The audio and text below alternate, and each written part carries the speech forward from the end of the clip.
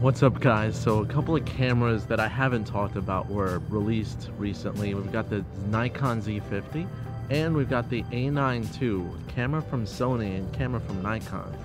But in the industry, we've got all these DSLR and mirrorless cameras, mostly mirrorless now. Forget about DSLR. Sorry, Canon and the 90D, but we gotta forget about you and move on to the future. But when it comes to that, for us video shooters, especially the ones that use our DSLR mirrorless cameras specifically for video mostly, is there anything to get excited about? Stay tuned. Let's talk. Let me flip this thing around. Hey, so what's up? If you're new to my channel, definitely subscribe to me if you like to talk about cameras for the... So if you're new to my channel, definitely subscribe if you're into video using mirrorless or DSLR cameras. But today's topic, we're definitely talking about what are these new cameras offering for us video shooters, especially when using mirrorless or DSLRs. Now, the recent cameras like I was talking about, the Z50 from Nikon or the Sony A9II, they're definitely great upgrades for those that are wanting to get the latest and greatest cameras in a mirrorless body. But what it's lacking, and even the 80D too, all of that's lacking any exciting video features that get us to want to use those cameras for like video purposes that we couldn't use with last year's equipment. Right now I'm using the Samsung NX1 and I'm recording 24 frames per second in 4K using the full width of the APS-C sensor. But when I look in cameras released 4 years later, 2019, like the Sony A9 Mark II for example, it lets you record 4K at 30 frames per second using the full frame. What's the difference? It does 1080p at 120 frames per second, so does the NX1. Sure, the NX1's a smaller sensor, and there's dogs barking in the background. Apologize for that. Features that were new 4 or 5 years ago are still the same features that are being used today in mirrorless and DSLR cameras. The only one that's releasing anything that's actually trying to push the video specs in a combo camera and a camera that's meant for pictures and video is Panasonic as a whole, which is pushing the industry forward as much as they possibly can with video specs for cameras, such as 60 frames per second 4K, such as 6K recording in the S1H, so those features are good. Now you have Blackmagic too, but Blackmagic, when I consider that company, it's mostly meant for video only. So the Blackmagic Pocket Cinema Camera 4K and 6K are great cameras, and they're pushing the industry forward, but at the same time they're not hybrid cameras, which is what I'm talking about today. And today, when you look at any of the camera competitors, what more is there to offer that isn't pushing out the specs to unseen levels and then jacking up the price? You got the ability to record RAW externally off of Nikon cameras. Now I think the next latest and greatest feature that we might want, besides full frame 4K, which we're already getting in some of these cameras, is the ability to record internal RAW at a compressed RAW or at some sort of custom compression like what Blackmagic offers. Recording RAW is a bit difficult internally, but you had Magic Lantern doing uncompressed RAW on the 5D Mark III. So the reason that we can't get that today in modern cameras is, I don't know. Sure, maybe the licensing, that's dog. Let's go someplace quieter, but let me finish up first.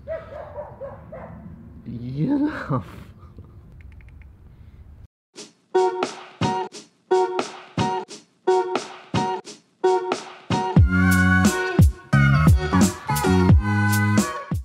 My parents' house where we just had food, and I wanted to talk about what I would like in a camera. See, I'm in a dark room right now, and in this dark room I didn't even adjust the white balance in this, so if the colors look a little off, it's because I left the white balance on this camera set for sunlight.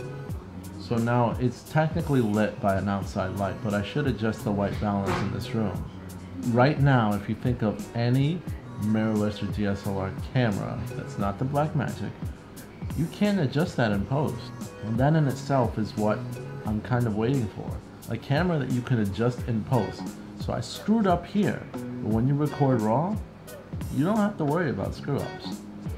And a DSLR or mirrorless camera that gives me that ability, and I'm not talking about 10-bit 422 color off of a flat log profile. There's only so much you can pull or push the covers. See, I'm thinking about sleeping.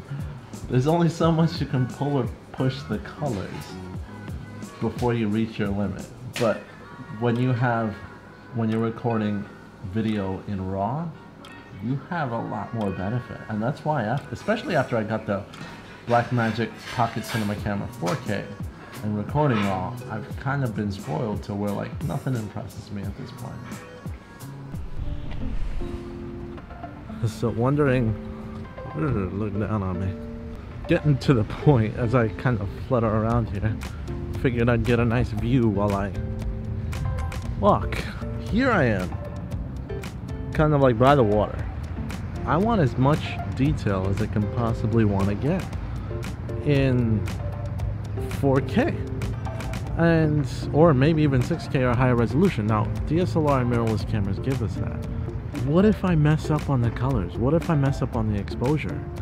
Like even right now, since I have no flip screen, I'm kind of hoping that the back of the screen showed me as much as I possibly am gonna get with this exposure, with the harsh lighting on one side and shadow on the other side, I'm assuming, and everything I've got going.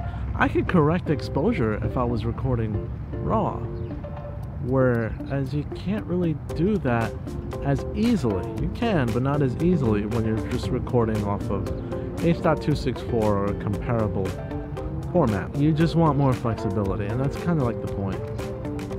Anyway, I'm gonna still walk.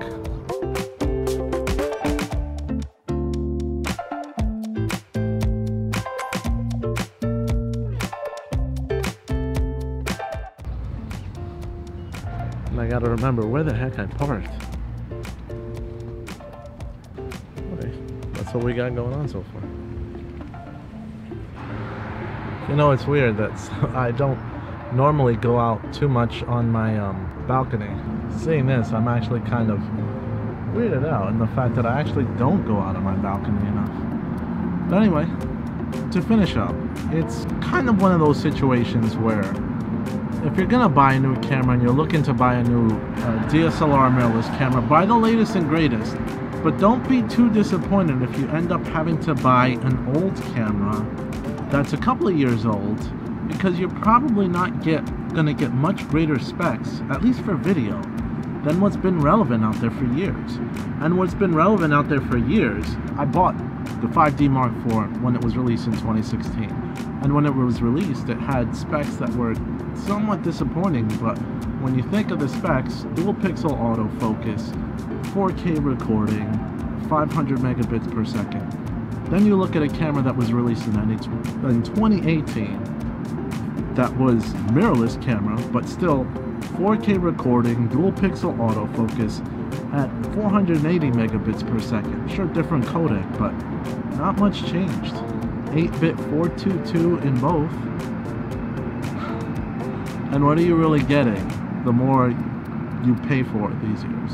And unless you look for a camera that gives you these exact specs and deliver that you want, and you're willing to pay that higher end price tag, maybe you should just kind of go less expensive until you really get what you need in a camera. That's what I got to say about that. You could always like, share, and make my day if you subscribe today. This is Magnus, and I'm out. See you guys later. This balcony's kind of cool. See ya. Flip it out.